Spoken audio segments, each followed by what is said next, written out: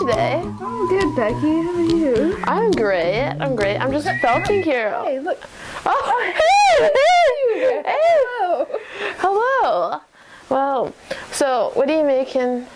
I'm felting a little ear here. Oh, and what is felting? Oh, it's needle felting, you see. You just have some nice wool here, and you could... It starts off white, but you can... Is wool from a sheep? Yes, it is. Oh, damn! Oh, well, look at that. That's great.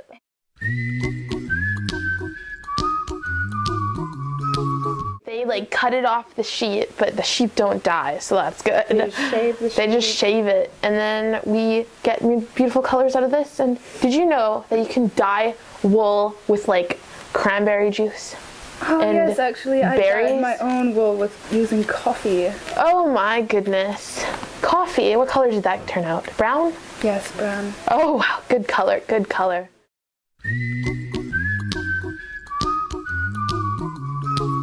So here is the needle I am using while I felt. As you can see, it has little barbs on there that catches the wool as you poke it through there. Yes, it does poke through, and that's what it makes everything firm, nice and firm.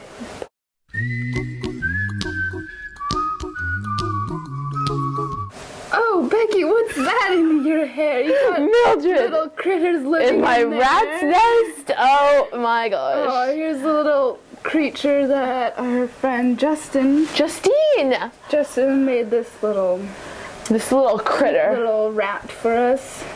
It's beautiful. It's beautiful. Join his little buddy there that our teacher, Miss Calder, made her little beautiful lion. Her little baby my lion. Oh, I love it. It's so cute. This is Eunice. Eunice is beautiful. It has green eyes and ruby red lipstick. And you can even twirl it because I put in the coolest things ever. What are they called? Pipe cleaners. Pipe cleaners are great. You can you can do the wool on it, so then it just looks all nice like that. And then you can put like bows and stuff.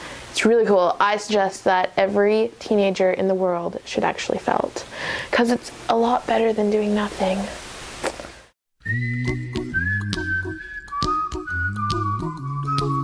And this is how you do the pipe cleaner thingy if you're gonna make legs for your octopus or any other sort of animal. It is a great way to make it flexible. Can I see your needle there, Mildred? Oh, I have one. Okay, and then so you poke it like so, very well, not gently, you kind of go hardcore on it. And you're going like that, and eventually it will get a little bit hard, and it will go around the pipe cleaner, so you can actually move it into a cool shape. And it's a great way to make everything look lifelike, like Eunice there. It's a good way. And so you continuously just keep on stabbing it as so, but lightly. We don't want to go too hard because that would be really bad. And yes, it takes a long time, but afterwards it does turn out to be a very beautiful type of felting. Like this here, little Eunice. Little Eunice felt. It's way better than going to the movies. It's fun. It's fun.